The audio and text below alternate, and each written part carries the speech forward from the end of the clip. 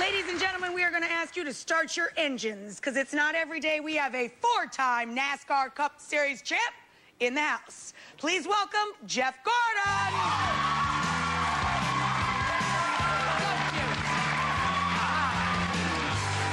Double kisser. Sit on down.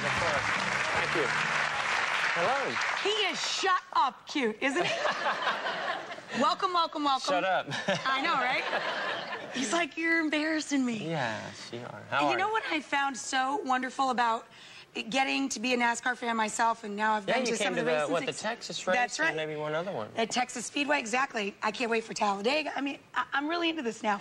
I am so surprised by what gentlemen all of the drivers seem to be. You were all raised very well. Well, thank you. But I mean, you're very... Are you sure you met all the drivers? I met a lot of them, and they were great with the fans. They were so open with the NASCAR fans. No, I think we all feel so fortunate. We came from, backgrounds of cutting our teeth on short tracks around America.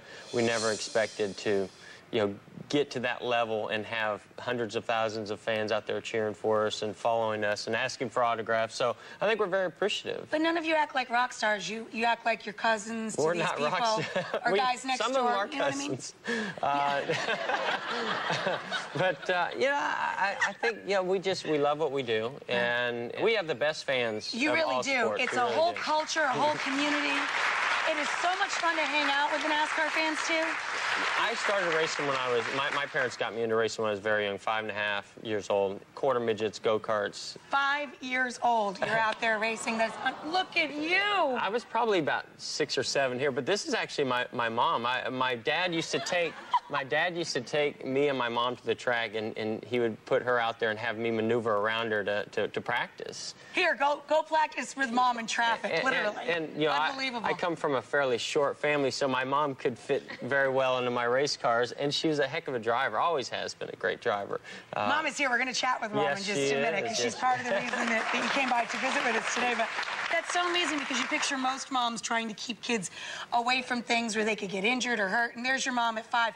Come on, let's race, Well, yeah, I don't know if she was that supportive, but not at first. I think I used to actually, before that, I was a BMX. Well, at 4, I raced BMX bikes, and she thought that was too dangerous. So when my dad... I didn't even know they made BMX bikes for 4-year-olds. Did you? I didn't either. But we had a track up the street from my house where I grew up in California, and that's what all the kids in the neighborhood did. And then we thought that was too dangerous, or they thought that was too dangerous. So my stepfather comes home with this quarter midget, and my mom's like, wait a minute, you went from a bicycle to a race car? Yeah, because that's so much more safe. And it actually was. It was much safer. Well, for you, you got back on track, so to speak, right? That's right, absolutely. Oh, that was so clever. That was good. So, I think that for people that aren't even that aware of NASCAR or just becoming NASCAR fans now, you're probably the driver that everybody was most aware of just from watching, popular television shows like SNL or morning television, or, you became sort of a kind of a media darling. You seem very comfortable in front of cameras. Was that something you had to work at, or were you always, just talk to this person? It's no different if there's a camera there or not. I did the Saturday Night Live thing. That was probably one of the biggest adrenaline rushes I've ever had, more so than any race I've ever run. It was unbelievable. They announce your name, and you go out on the stage live, and your heart is pounding out of your chest. But it was also some of the most fun that I ever had. I've done some other shows, and I like it, but I don't know if that's really, me and what I would want to do on a daily basis. So, Mom, I can't believe, were you ever scared for him, or did you ever think, you know what, I don't want him to do this anymore?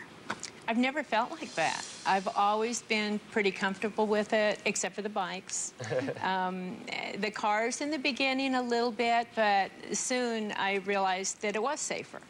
And so I've been okay with it. Mom's name is Carol, and part of the reason that she's here today is that she's got a cookbook of her very own. How about that? Well, it's sort of her very own. She wrote it together with her good friend Martha Earnhardt, and I love the name of this, Pit Stop in a Southern Kitchen. So, Carol, was he a picky eater as a child, or was he a good eater? He's always been a really good eater. He was not picky at all. My daughter's very picky, but Jeff was really good. As long as we had some ketchup around. Yeah, on everything. My husband likes hot sauce on everything. You like spicy food a little bit? I don't anymore, but when I was a kid, I did. Now I eat anything. Now, this is even more important to me. Was he good at cleaning up? Did he help with the dishes? No. I'm still bad about that, too. No. Well, my mom's a great cook, and what I love about her book that she put together with Martha is it's just very common, normal, everyday food, but simple, and that's the kind of food that I like to eat, not just people in the South. It's well, everybody it's here everywhere. was thumbing through it, and they're like, man, this is everything you love about American cuisine all in one book. We're going to talk a ton about the book. We're going to hang out with Carol, and we're even going to learn one of the family recipes. We're going to be in the kitchen with Carol and Jeff next.